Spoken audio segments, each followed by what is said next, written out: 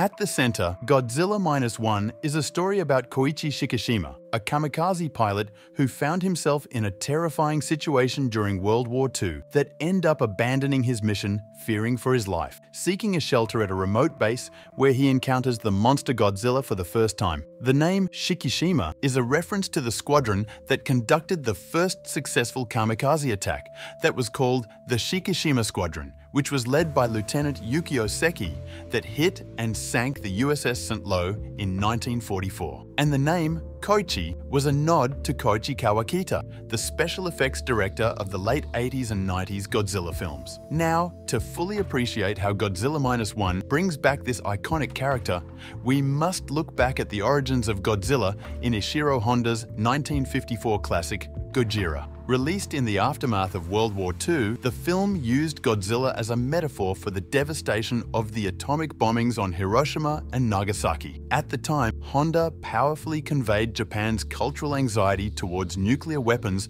through this striking miniature effects. However, Godzilla was not entirely to blame for the destruction. The film acknowledges he was mutated by American hydrogen bomb tests, painting him as much a victim of atomic weaponry as the Japanese people, rather than making him a one-dimensional villain.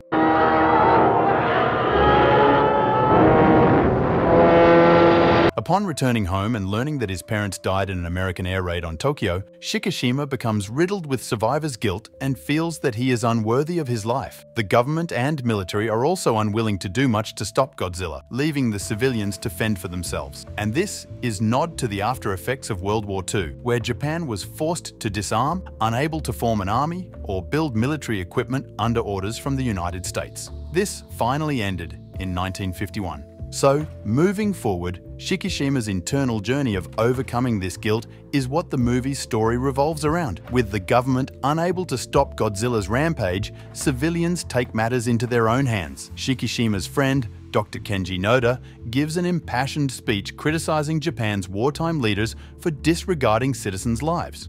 And in a pivotal moment, Noda proposes defeating Godzilla not through violence, but a scientific plan carried out without weapons and risking no human sacrifices, where Shikishima manages to lead Godzilla into the trap and gets the kill shot, proving his own bravery.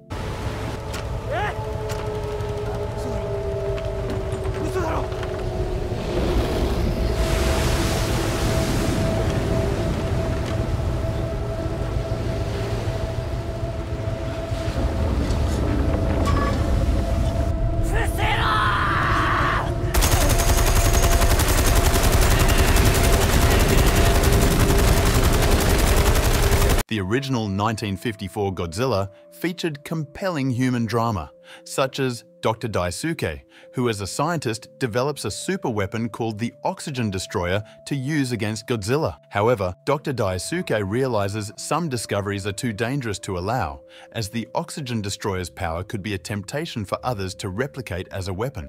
To ensure the Oxygen Destroyer can only be used against Godzilla and prevent further catastrophes, Dr. Daisuke destroys his research. He then commits the ultimate sacrifice, using the weapon to kill Godzilla before dying alongside his creation. This nuanced portrayal of grappling with scientific consequences was thought-provoking for 1954, especially after the effect of the atomic bomb. It's also where the movie got its title, -1, as it refers to the fact that Japan had already been devastated by World War II, brought down to 0, and with the emergence of Godzilla, it puts the country to -1.